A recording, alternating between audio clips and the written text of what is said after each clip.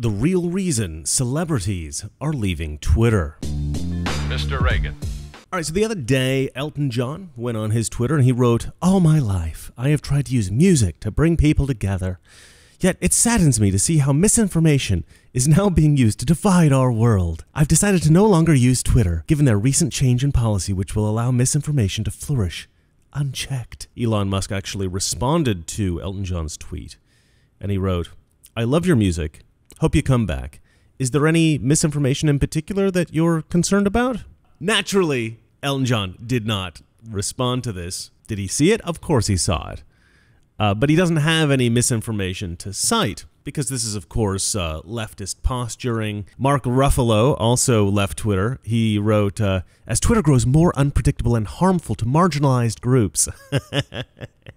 He's got the language down, man. "I'm exploring some other avenues for us to connect. I'm excited to continue to foster and be in our great community." That doesn't make any sense. "I'm excited to continue to foster and be in our great community." Awkwardly expressed idea there.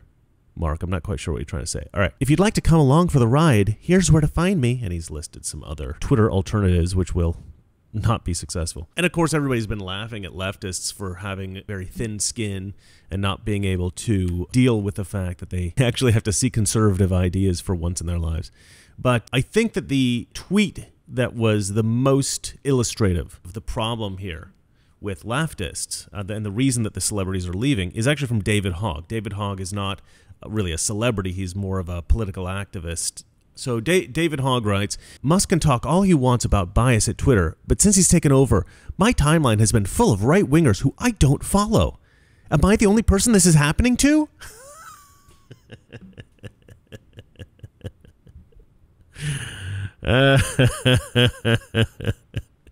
And the responses to this are, as you would expect, right? Graham Allen writes, "You literally just proved that there was active suppression of speech from the right. You're seeing it because that is no longer happening." This guy, Nixon, writes, "My timeline was full of beta cucks like you prior. Welcome." and there's a lot of tweets like that, just like, "Welcome to the party, pal." Welcome to the party, pal. this kind of idea, like, you know, this is what conservatives have endured since the beginning of Twitter, basically. Apparently, at first, for a long time ago, Twitter used to be more or less like the Wild West. It was a free-for-all. Anybody could say anything they wanted. Then after Donald Trump was elected president, it got crazy, right? They started shadow banning conservatives, outright suspending conservative accounts, stuff like that. That's when I got on Twitter. So I've never known a time in which I wasn't inundated with like leftist tweets, leftists trying to promote some kind of like leftist propaganda, and a time before conservatives were suppressed. I don't know this Twitter. I've never known this Twitter. But David Hogg knows a Twitter in which he's free from any opposing ideas. And that's really the point here. This is a much bigger problem than just Twitter. And that is the crux of this video. I want to explain why I believe that leftists are so delicate when it comes to hearing conservative ideas, so much so that they think it's violence against marginalized groups, as Ruffalo puts it. Why somebody like David Hogg is so disconcerted even just by seeing conservative tweets, because I've seen a lot of tweets like David Hogg's. This is not the first tweet that I've seen like his. Leftists are losing their minds just because they're seeing conservatives show up in their Twitter feed. And this is not just like an issue with leftists being delicate. This is a societal problem. It's not just nationwide, it's international. It's a huge problem for leftists, but it's a huge problem for society in general. And I call it the leftist bubble. I'll explain in one moment. First, I have to sell you something. $2,000. That is where gold is headed. The growth will continue through 2023, with gold prices remaining elevated at an average price of $2,086 per ounce. All this according to the Bank of America. And it looks like they're right. At the beginning of December, gold crossed $1,800 and it's still climbing. If this year has taught us anything, is that tangible assets are the only assets that you can count on, like gold. It's time to open a gold IRA. Crypto keeps tanking, stocks are too volatile. Gold in your IRA is steady. So what are you waiting for? It's not too late. Thousands of people have retired comfortably with the help of Noble Gold Investments and their gold and silver IRAs. Now, if you are a hesitant investor, but one of the handful of Americans who can go for gold and silver in your IRA, now is the time to act. And if you get in before the end of this month, you'll bag an incredible free 3-ounce silver American Virtue coin with every qualified IRA of $20,000 or above. You can't go wrong with Noble Gold Investments. Call 877-646-5347 to find out more or visit noblegoldinvestments.com. Imagine that you as a conservative, maybe you are a Christian, maybe you have old-fashioned traditional beliefs. Imagine waking up in an America where you get up, you get dressed, maybe you have the radio on or something like that. Maybe the TV's on in the background. And the news that you're getting, the songs that you're hearing on the radio, they're all conservative. And then you go to work, and everybody at your work is a conservative, Republican. They all agree with you philosophically, politically. They all agree with you about everything. When you go to lunch and the guy at the subway is talking to you about politics, some conservative ideas, expressing some ideas to you. You guys have a laugh, you agree, and you go back to work. And then you get done with work, you go home, maybe you go on social media, and all of the ads on social media, they are conservative, appropriate ads. Everybody on your Twitter feed is remarking about the same kinds of conservative, strong conservative ideas. People are talking about God and Christmas. Then maybe you're turning down for bed. You decide to turn the TV on. And every movie that you see, every single movie that you see on Netflix, everything that's recommended to you, every TV show that's available, and every ad on TV, it's all strong, positive, conservative content. Nothing left-wing, the kind of traditional conservative ideas that you would have expected to see in like the 1950s. All right. Obviously, there's modern technology. You've got modern special effects and stuff like that, but it's all, so there's something contemporary about it, but it's all traditional values. Everything is conservative. Imagine that day. Imagine living that day. That would be a hell of a luxury. Just one day. Could you imagine a day like that? Now, maybe you live in Texas, and maybe occasionally you do have a day like that. I don't. I never have a day like that. I never have a day like that. And yeah, maybe that has something to do with my job. But I love good storytelling. I love a good TV show or a good movie. I even love a good TV ad if it's good enough. We haven't really had a lot of good content in a long time. And I actually have a new channel called CRITIC in which I talk a little bit about this and I review the new projects that come out. I actually have a new video about the new Guardians of the Galaxy Christmas special, which I highly recommend everybody watching because it's a new project I can actually recommend. It's actually really, really good. So go to CRITIC, check that out. Subscribe to that channel. It's a good channel. I think it's going to become, I think it's going to blow up. I've had the flu, so I haven't been able to make a lot of videos lately, but I'm going to be posting on there a lot in the near future. But anyway, the point I'm trying to make is what a luxury. What a luxury to live a day without being inundated by leftist insanity. And this used to be the way America was. Like back in the 1940s, back in the 1950s, even to some degree into the 60s, you just didn't have extreme radical left ideology being pumped into our households every single day. You didn't have these billboards advocating licentious behavior. You didn't have something like TikTok, which was like essentially corrupting our culture. You didn't have all this stuff in those days. But since I would say the 1960s, it's progressively gotten worse. And I think that's where the term progressive comes from, right? It comes from the country progressively getting worse. But we can't have that. We can't have that. Why can we not have that? Well, leftists have a lot of power in America, right? You have leftists saturating the advertising industry. You have leftists saturating TV. You have leftists saturating film. So we can't enjoy entertainment without there being a strong leftist message almost always. And then there's just a lot of Democrat voters. They're low information voters. They don't really know, they don't understand that they're being tricked. They don't understand that they're being lied to. And so they accept a lot of this stuff. So just in real life, you know, you'll go to the Subway and you'll be ordering your sandwich and you know, almost for sure, 90% chance the teenager that's making your sandwich is totally bought into every leftist idea, right? They're totally, you know, and they're like an environmental activist. They're probably a vegan, although they're making sandwiches with meat, so maybe not. They bought into the whole transgender thing. They're totally convinced that America is deeply racist against black people.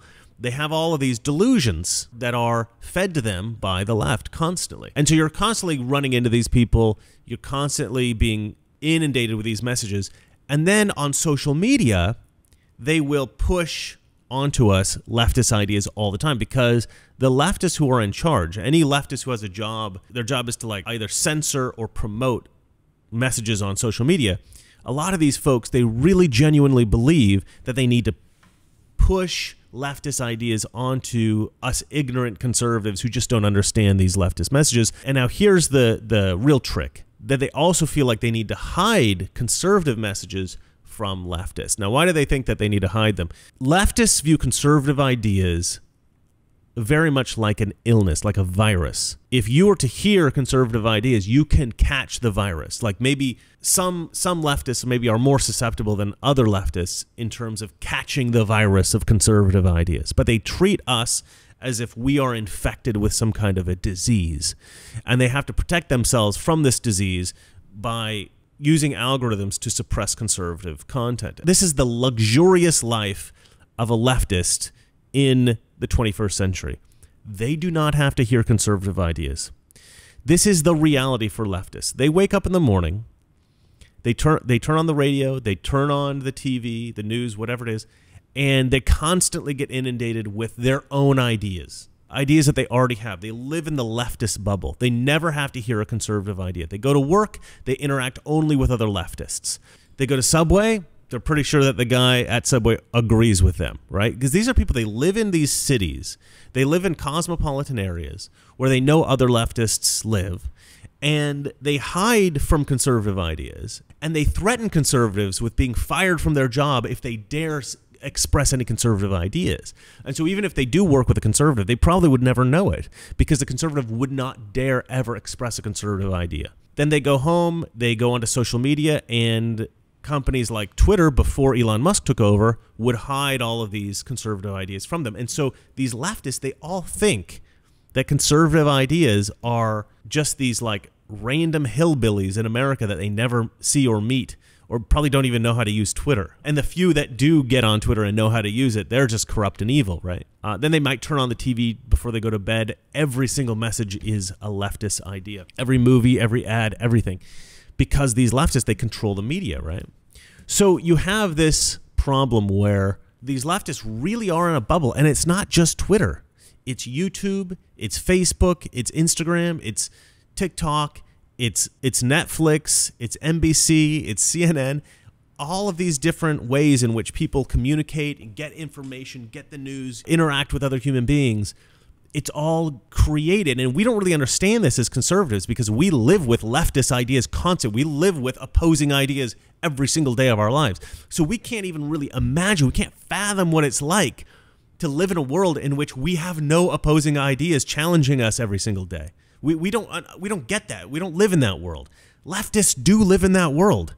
They are in the leftist bubble. They do not have to hear conservative ideas ever. So when a leftist is on Twitter, Elon Musk takes over and he goes, you know what? We're going to try to figure out how to stop suppressing conservative ideas. Everybody's going to start hearing everybody else's ideas on Twitter. And I think this started happening even before Elon Musk did anything, because I noticed there was a change in Twitter like as soon as he took over. So I think some of the engineers at Twitter were kind of covering their tracks by releasing some of the suppression that I don't even think Elon Musk will ever find out about it, because they just like made some of it go away before they could get caught, right? But anyway, so now a lot of leftists are seeing conservative ideas pop up in their feed, right? Conservatives are popping up in their Twitter feed, and they're just like, I don't understand.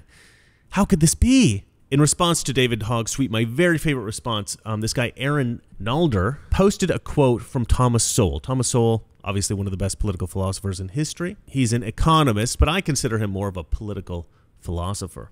And Thomas Sowell writes, when people get used to preferential treatment, equal treatment feels like discrimination. That man is so he has such a great way with words, you know? And that's what it is. This is the crux of the situation here. Leftists have lived in this bubble for so long, I would say for at least a couple of decades now, where they really have pushed out conservative ideas, especially since Donald Trump became president. This started to become done in a much more meticulous way, where you could really just live your entire life as a Democrat and really never hear conservative ideas. You could just hide from conservative ideas and never have to listen to them. So Democrats are never challenged, never challenged. And so now when they are being challenged, they're freaking out. They're freaking out. See, because you guys think, a lot of people are seeing this and they're laughing at Democrats because, like, well, you're so delicate. Like, why are you so delicate? I mean, don't you hear conservative ideas from time to time? Don't you have to, like, I don't understand why this is so crazy. It's crazy, guys, because it's not just Twitter. Honestly, like, I can't even, it's really hard for me to imagine a life where I'm not constantly bombarded by things that I think are ugly and wrong. I mean that's the job that I have, and it's terrible, and it's frustrating, it's unpleasant.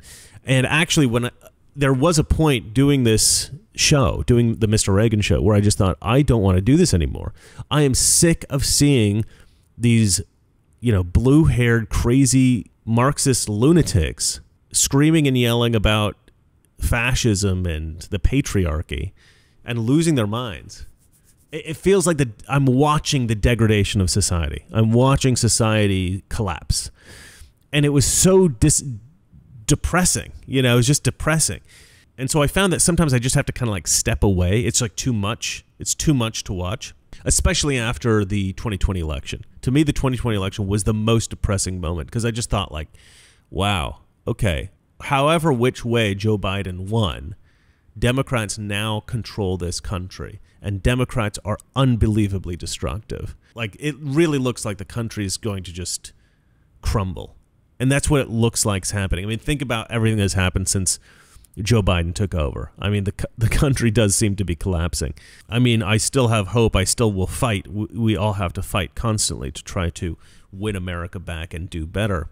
But what's really fascinating, what was really interesting is just how completely alien hearing opposing ideas is for Democrats. I mean, I hadn't really thought about what a luxury that was, not having to hear opposing ideas, until I started reading these tweets. And this David Hogg one really sparked this idea, like, what would it be like to live a day and not hear a leftist idea at all? And Democrats do this every single day. Every single day. They just live without conservative influences, without any opposing ideas. So I think that this is a major part of the problem, and we need to figure this out. We need to figure out, how do we stop this from happening in our society, where it's becoming much easier. I would say that before Trump was elected, maybe 20 years ago, they didn't really have the technology to completely guard Democrats against conservative ideas, but now they do. Now everything's digital. You can algorithmically suppress conservative ideas so much that leftists never have to see these ideas. You can kind of bifurcate society and say, okay, these people will only listen to this kind of content. And we've known this is a problem for a long time, because on YouTube, you can kind of like say what you like, and then it'll feed you more stuff that you like.